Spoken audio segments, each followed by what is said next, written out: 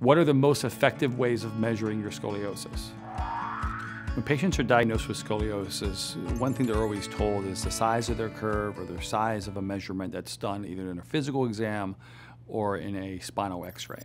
And so why does we really want to measure scoliosis and understand the size of it? Well, scoliosis, first of all, is a natural sideways curvature of the spine. And it is normally associated with rotation, and the rotation is normally into the concavity of the scoliosis. We know from the spine from the front view should be completely straight. There should be no curves associated with it. It should be straight from the skull all the way down to the pelvis. However, from the side view, the spine should have normal curvatures. And these curvatures can be in the cervical and thoracic and lumbar spine, but these curves should be only visible from the side or the sagittal view. If we see any misalignment or any curvature from the front, we consider that to be abnormal. Now, one screening test that's actually done to determine if there's a possible curvature occurring from the front view will be something called Adams forward bending test. An Adams forward bending test is a screening tool or an assessment tool that you can be done visually to see if there's any possible scoliosis occurring in this person's spine. Now, typically this is part of like a physical screening or a pediatrician examination or a school screening, and this is where a patient will kind of bend forward, and they bend forward 90 degrees at their hips, trying to kind of reach towards their toes, and they let their arms kind of hang and bend naturally and try to round their mid-back. And normally what they're looking for is any type of rib deviation in the spine. However, you're really looking for anything. You want to follow up and down the spine and see if there's any curvature that you visually see within the spine from the pelvis to the skull. You're looking for any asymmetry in the lumbar area. There's the lumbar side, there's one side pushed back more further than the other side. And then of course you're looking at the ribs. Now normally this test, it's easiest to see a thoracic deviation or a scoliosis is occurring in the mid-back because that's when it truly creates a difference in the rib structure. However, you want to look at the entire spine, not just the thoracic area. So a lot of times lumbar curves can be missed during an Adams test if it's not done by somebody knowing that they should look through the entire spine. Very often, a tool called a ScoliMeter will be used with an Adams forward bending test. A ScoliMeter is like a level, and it's a device that you can actually, when the spine actually tilts, or when you tilt it this way, it has a little marker that actually moves and tells you the degree of tilt that's associated with it. And this ruler or this level can be placed where you see the biggest deviation, either in the ribs or in the lumbar. You place it right at that apex where you see the biggest deviation, and it gives you a measurement in terms of degrees.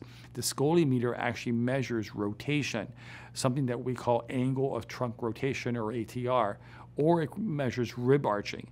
And the idea is that if we see a measurement at a certain size, that tells us that there could be a scoliosis occurring. That measurement is roughly about 7 degrees. It's plus or minus a little bit depending on what area of the spine that you're looking at, but roughly if we see a 7-degree curvature, a 7-degree tilt, we know that this requires further testing. Now understand that this is not foolproof. 7 degrees here doesn't mean that you have a 7-degree scoliosis. It just means that there's something going on and it could be scoliosis.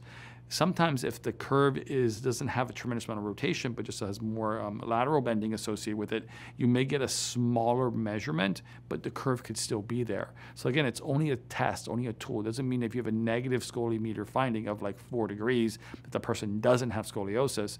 It means that according to the ScoliMeter, it's not big enough to do something next, but you have to look at everything and associate history, other physical findings that are associated with a person's scoliosis. Normally, positive ScoliMeter test typically says, okay, we want to do an x-ray. And an x-ray is what we're normally doing x-rays for, is to look at something called a Cobb angle. So what is a Cobb angle? A Cobb angle is a measurement for scoliosis. It is the orthopedic gold standard in measurement and diagnosis of scoliosis. And what it is, it's a measurement or an annotation that's taken off an x-ray. And the parameters of it are looking at anything that's 10 degrees or greater is considered to be a scoliosis in a person's patient, in this patient. Does that mean if somebody has 9.5 degrees, they don't have scoliosis? Well, officially by diagnosis, yes, but it means the curve could be there, it just hasn't hit the magnitude. We believe curves start off very small, a few degrees, and they progress from a few degrees into whatever they're going to become. So small measurements don't mean they potentially can't become a problem. It just means it's not hit that diagnosis yet, and where it could be called full-blown scoliosis. The way you measure a scoliosis is that you look at the apex of the curve, and then you go, you pick the most tilted vertebra above, and you pick the most tilted vertebra below, and you draw lines off those, and you measure angles, 90-degree angles from there, and then these intersecting lines will give you an angle. The size of that angle will determine the size of that scoliosis, where these intersecting lines are in degrees. So curves between 10 degrees and 25 degrees are normally called a severity of mild. And mild means that the curve is too small to consider surgery, but doesn't mean it can possibly be not causing problems or effects in that person with that scoliosis. Curves between 25 degrees and 40 to 45 degrees are considered moderate scoliosis, and there's a little bit of a range there. Some doctors will say 40, some doctors will say 45, some people will even go up to 50 in this moderate range. Once you break 40 to 50 degrees, they call this severe. And then I like to use a fourth category, is when the degrees get over 80 degrees, that's what they call it, very severe. The largest curve I've ever seen actually in a growing child has been 155 degrees. So unfortunately, curves can become very severe left untreated and left to progress. So this, the severity of this scoliosis is how we determine what type of treatment plan to do. So when we look at the measurements in the patient's ATR, and we look at the measurements associated on the Cobb angle or on the x-ray, and looking at what's happening, this is how we determine what a patient needs in terms of their treatment options. The reason why we just don't take x-rays on every single patient and we first do Adams test is because Adams test is an important screening, and it's a way of looking at whether a patient needs to have further testing. Now, unfortunately, a lot of times our scoliosis screenings, especially the ones that were occurring in schools, weren't always happening, and not all states have mandatory scoliosis screenings. So I would recommend that you always check your children and have them bend forward and look to see if there's any type of deviation occurring.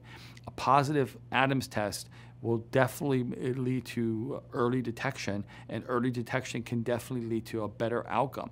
The bigger curves become, the less likely we are to get a positive outcome with treatment. So we always like to treat curves smaller. And the smaller you treat a curve, the greater chance that you have a positive outcome, even though when we deal with scoliosis, there's no 100% guarantees when it comes to any type of treatment option. But we always know the younger the patient, the smaller the curve, the better the results. So we always want to treat curves smaller as opposed to letting curves become bigger.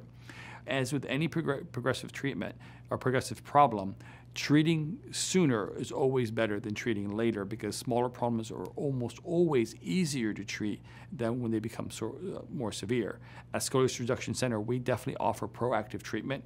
We like to treat curves as soon as we find them, and we like to reduce curves. And since our treatment is conservative, it's not invasive, there's no screws or surgeries or anesthesia associated with it, we can treat curves very early in development and have a positive effect on the progressive nature of scoliosis over somebody's life. Thanks for watching. I hope you found this information helpful. If you'd like to hear about other topics and information on scoliosis, type in the comments below and let us know. And finally, subscribe and hit the bell icon to be notified of when we publish content. Thanks.